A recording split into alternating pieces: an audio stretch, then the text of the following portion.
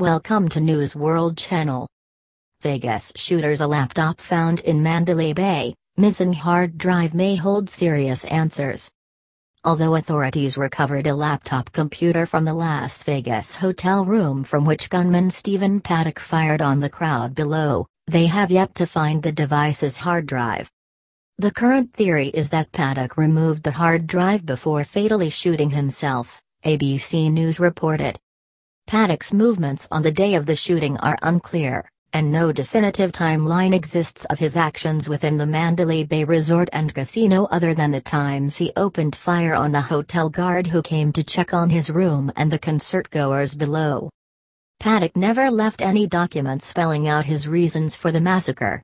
He also left behind a virtually non-existent digital footprint on social media. The gunman is believed to have purchased software designed to erase a hard drive. However, because the device's hard drive has not been found, it is not known if he ever used the software. Trending: 47 years ago, a wounded medic pulled soldiers from danger. Today Trump gives him Medal of Honor. The lack of a hard drive will have as big an impact on the public as the police, Christina Layla wrote on the Gateway Pundit.